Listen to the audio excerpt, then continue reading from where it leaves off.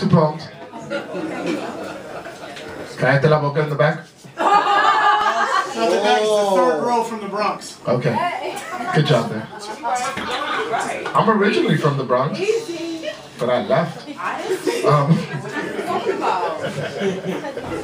Look in the face.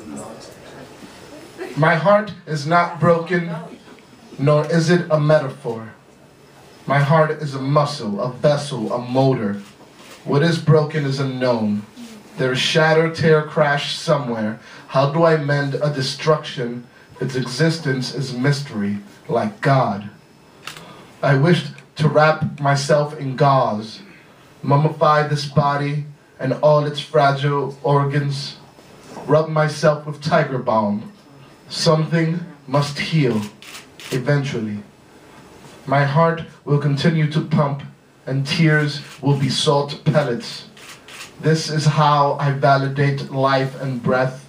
This is how tomorrow will rise, with a phantom ache and throb, a broken menace looming over my dark gray sky.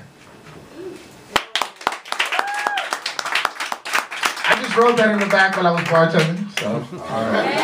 Multitasking. Yeah, I mean, that's why whenever I'm typing in my iPad and somebody wants a drink, I'm like, yeah, just give me a second. Yeah, be right down, be right down. Alright, so I'm going to read another poem, which is called Laura is Gone, because that's the one I don't, no, not that one. Fuck you, iPad. Okay, here it is. Dear person who I slept with last night, thank you for offering your body as temporary refuge. I'm sorry for not remembering your name. The syllables of my own are rock salt stuck in my esophagus. The only name my mouth can spew is Laura.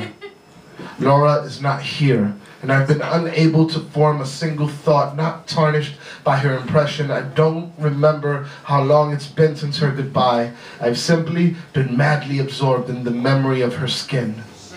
Her scent wafts in my throat as a cruel joke, and I grow tired of the mind's trickery. I wish for you to give me more of last night. Your lips wear away the brand she left. Your body washes her from my goosebumps. And when the earth twisted us back to the sunrise of reality, for a soft moment, her juniper hands were no longer groping my chest. My dearest evanescent lover, please spin back the night. Make memory numb. Let us hide in your pretend. I don't wish to speak. Let my transient tongue drown in the downward slope of your navel. Suspend me in the silence of your breath. Stop the world and make this night forever. There will be no tomorrow if we do not grant it access. The bed will be padlocked gate, and we'll turn this lie into sanctuary. Sorry, I don't know how to mouth your name. Please pardon this selfish lust, but without it, I know Laura will find a way back in. She will soon return. My lungs are tight, rattle, wheeze, and I can't speak any other name, so please, lover, make tonight stay.